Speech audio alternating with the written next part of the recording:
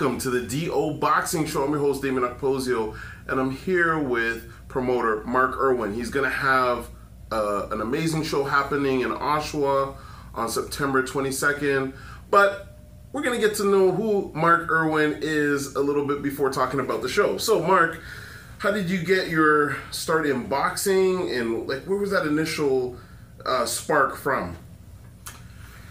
Probably Ali Foreman. Watching Ali Foreman. None of my family were boxing fans. My dad, even in the last 10 years, said, "Why the hell do you like boxing? What's that all about?" And I remember screaming and yelling, and when that fight happened and what was going on. And then I think my next recollection of anything being really, really cool was Sugar Ray Leonard winning the Olympics in Montreal. So as a young guy, getting to see it was really, really cool. So whether that's a start in boxing or not, I don't know. But one of the most Canadian kids are, hockey freaks. I've never played organized hockey in my life. Oh, wow. So where was growing up? Where was home growing up? Born and raised in Scarborough. Okay. But one of those kids that you'd swear my dad was in the Army, but no, moved around everywhere, right across Canada, and even into the U.S. for a little brief stint. And then my roots now are in Guelph and have been for over 20 years with my wife. Yeah. Okay, excellent. So you're known in boxing circles. You go to the fights. You have managed fighters before. What was that experience like working in the boxing market? And you were doing it at a time where it was very difficult in Ontario to be involved in boxing. Yeah, I don't know. For me, just the passion for the sport was, I guess, first and foremost. I mean, I love it, but I respect it more than anything. I really, really respect it. Being fortunate enough to be in a position over the years, over the course of almost 30 years, I guess. Smelling the air in Las Vegas during fight week. I mean, it's completely different. I mean, it's unbelievable. Mm-hmm. And then I was really fortunate. I remember seeing a poster in a Wild Wing restaurant, and decided to give them a call to sponsor it. Okay. I loved it. Wanted to sponsor it, and then from there, the United Promotions, who were basically the staple in Ontario and did such a wonderful job, joined them and sponsored many of their events. And over time, I think, I guess, maybe it's just an armchair critic. I mean, I don't know. I have thousands of hours of boxing on VHS and DVD and stuff like that. Thought I knew the sport until you really get into it. Then you realize you really don't know as much as you think you do. But we're all students of the game. We're all students of the game. Continuing to learn. So I had, one of my first ventures into this was, as I mentioned earlier, friends with Courtney Shand, who was with Lennox Lewis, and got to meet Lennox and helping him I'm in the auto industry, and so helped him out with his Hummer back in the day, and his own family, his nieces and stuff like that, and helped him out that way. So it became more of an intimate connection with the boxing world. Nice. And then eventually worked a little bit and became, I'm going to say friends first, and then manager second with Steve Molitor to this day, who is one of my closest friends. And, definitely one of the most accomplished fighters, being a two-time world champion from Ontario. So we talked a little bit about Vegas. I'm going to ask you about something that occurred on September 8th, T-Mobile Arena in Las Vegas, where there's two Canadians on the actual fight card. And I just kind of wanted to know if you watched it and your feeling about the whole fight card in general, and then the main event. Well, I don't know who fought on the 8th, but I knew who fought on the 15th.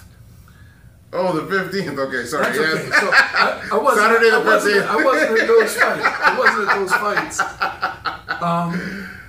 Allow me just to step back prior to that. Okay. In Sammy Vargas out in the UK. Yes. Come on. It was Vargas versus Khan versus the guy in the blue shirt. Right. You know what I mean? This was more of a Royal Rumble than it was anything else. You know what? The outcome may have been the same. I don't care.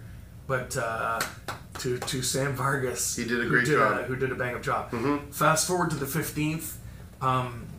Look, first and foremost, how cool is it to see a young kid from Ontario who received zero coverage from the media, and I'm banging on the media again, sorry, but whose promotional team worked extremely hard to get him where he's at. Had a disappointing news in the UK where not one but two fights fell through. That's right. And the boxing gods knocked on the door and provided this opportunity against just a beast, a kid who's the new Chavez or the new Alvarez, whatever you want to say.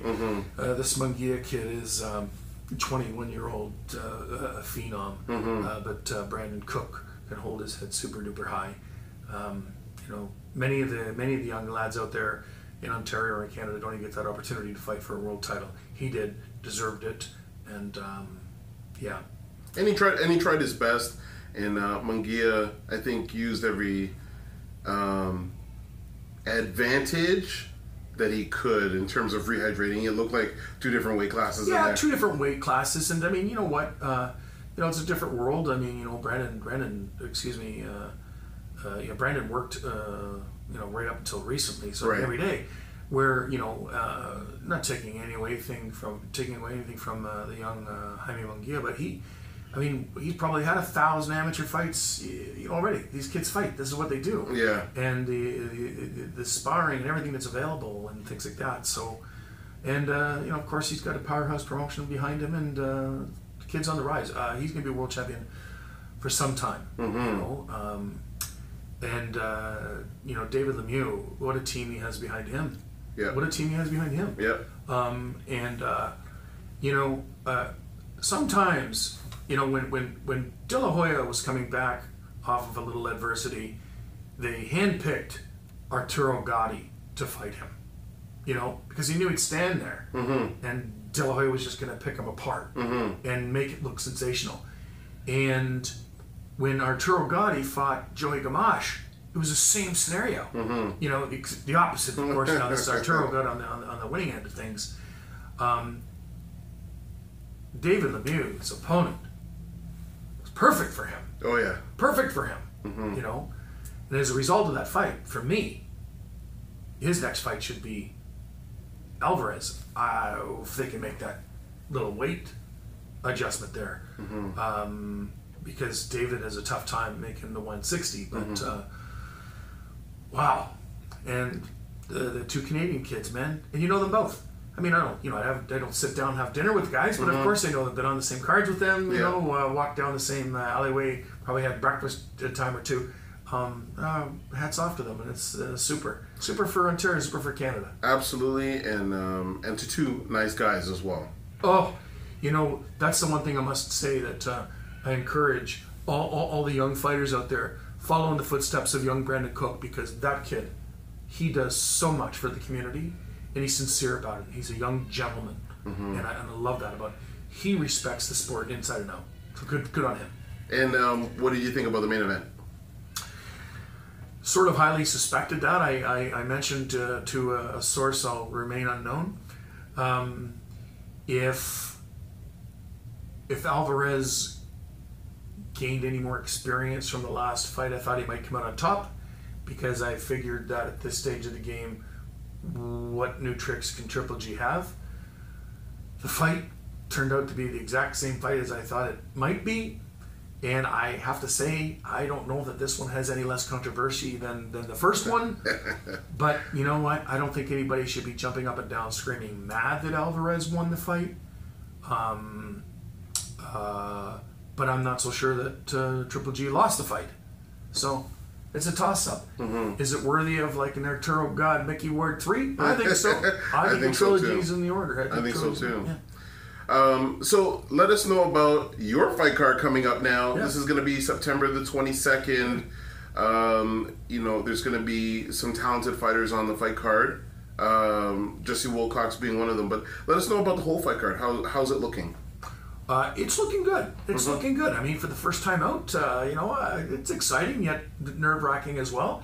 I was a new kid on the block, and I'd like to do it again, but I guess we'll see how things turn out. But you know what? I'm excited for the people of Oshawa, and I'm excited for these new people that are getting out to get a chance to debut their skills. You know, the minute they step between the ropes, they are officially a professional. Yes, they've signed the contract, but the minute they step between those ropes, there's going to be a paycheck at the end of that fight, and win, lose, or draw, they're a professional. Like I mentioned, the two youngsters out of Motor City Boxing Club, Evan Gillard and Dad Ritzel, they're debuting in their hometown. How exciting is that? Almost 50 years later, 1969, the last time there was boxing there. So the Motor City's got some pro boxing coming their way. Pride of Curve Lake, First Nation Jordan and New Age McHugh, he's coming out. This kid, I've watched him transform. Looking pretty sharp, hits like a truck, and good luck to him. He's fighting a local kid, Brantford, Darren Fletcher. Oh, okay. So that's nice. A couple of Ontario kids going at it. That's really, really nice. And out from Belleville, Madison Blakely is a rematch with Dolores Garcia. They fought to, I'm told, a controversial loss for Blakely. And talking to Dad and Coach Jerry, he says she's coming prepared. So, you know, it'll be, I guess, a lot of action, 8 minutes or less during their fight. Very nice. And then the three lions coming out of their den, The Rock, Jesse Wilcox. Watch this kid. Watch this kid. I'm telling you. He's got extensive amateur experience, and you know what? He's fearless. He's an action fighter. And yeah. And I mean, you know, when I see other guys out there calling out other guys and things like that, I don't think that's in his nature. I think that he'll answer the call. Call him out. He'll answer the call. Don't know whether he's going to be the one doing the calling. He does his talking in the ring. He just come off the last card that the Three Lions put on, and absolutely destroyed a guy in one round, less than a round, for a small title, and good for him. He's taking on a Mexican kid that's 8-2. So, you know, similar amount of fights, and should be nice. It's a main event. It's going to be a big test. Yeah. So Jesse Wilcox is going to be the main event on September 22nd, 2018. Get your tickets from the fighters that are going to be on the event. Find them on social media. So basically Facebook, Instagram, however, and it's going to be, where is it going to be? In Oshawa? Yeah, it's called the Children's Arena. Odd name, I get it, but it's a staple in the community over there. It's a fantastic little arena. The setting is going to be very, very nice. Tables on the floor. There's going to be some floor seats that'll still be left, and a few general admissions as well. Okay. And walk up. Hopefully, it's a heavy night of walk up traffic, but the place will be rocking. That's for sure. Okay, so if you don't get your tickets in advance, get them at the door. It's going to be a great event in Oshawa on September 22nd. September 22nd, we'll see you there. Thanks so much for your time. And it's great that we're bringing more fights to Ontario. So hopefully the tradition continues. We've seen great growth. Remember, if you have any questions related to boxing, send us a message through Twitter at DOKPOSIO, through email at posio@hotmail.com. And don't forget to subscribe to get every episode of the DO Boxing Show. Thank you so much for tuning into this episode, and we'll catch you on the next one. DO!